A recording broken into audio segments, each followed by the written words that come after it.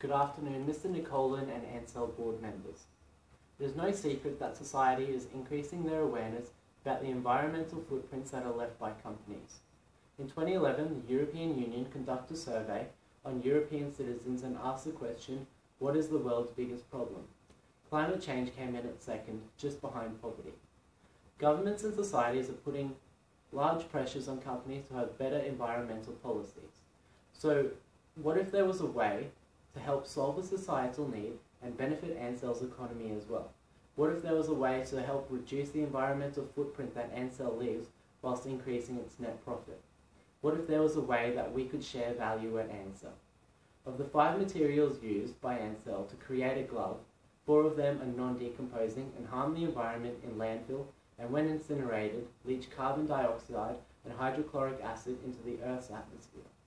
The 4 materials, nitrile, neoprene, polyisoprene and vinyl, unfortunately do need to be incinerated after being exposed to medical waste, as depicted by the laws and guidelines in the Environmental Protection Waste Management Regulation 2000.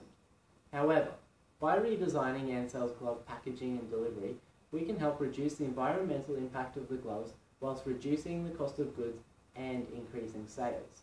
The new design of the package is to change the old cardboard delivery boxes into a new clinical waste bin.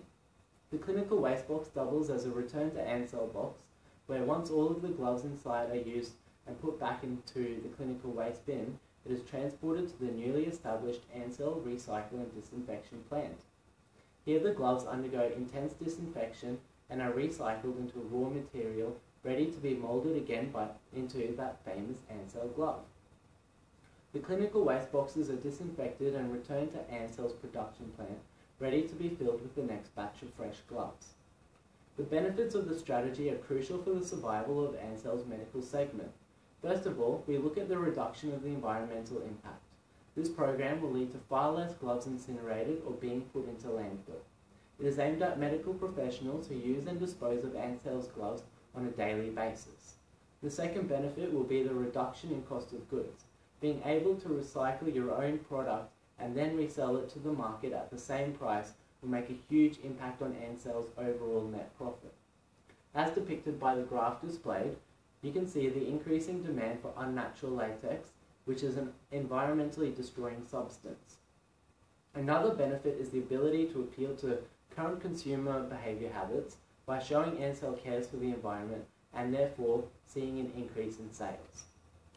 The plan is to implement this recycle strategy using 3 phases.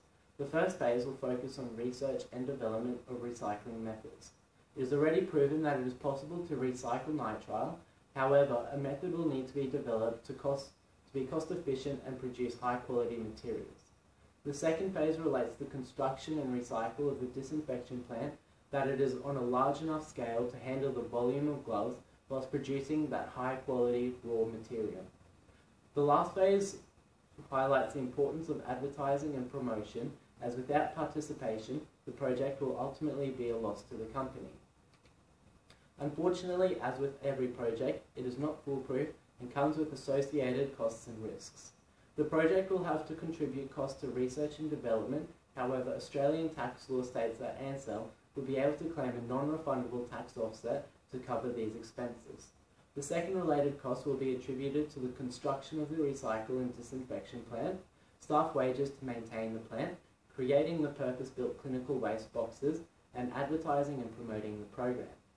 The last related cost is comparing the environmental effects of the chemicals compared to what the current gloves give. The project shows 2 risks, the first being operational, where the possibility of cross-contamination exists. This is highly unlikely if the research and development stage is done correctly.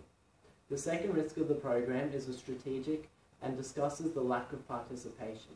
It is improbable that medical professionals will not want to use this program, as it will reduce their current costs they pay for the incineration of their clinical waste bins. When measuring the success of this program, 2 key metrics will be used. The first metric will be participation and simply show whether consumers appreciate the idea of saving the environment. The second metric will be Ansell's earnings per share. This is the most relevant ratio for the project, as it will consider the reduction in cost of goods, increased sales and cash outflows paid to the creation of the plant, maintenance of the plant, and new staff wages. It is my recommendation that Ansell advance with the first step of the project, research and development. The potential benefits of the program are too substantial to not pursue the opportunity. By beginning with just the research and development stage, Ansell will be able to make a judgment on the feasibility of the project and whether the recycling method is cost efficient and as environmentally beneficial as thought. With a project that fits your company like a glove, I ask you, Mr. Nicolan, as the CEO of Ansell, to consider my project to help protect the environment for future generations to come. Thank you.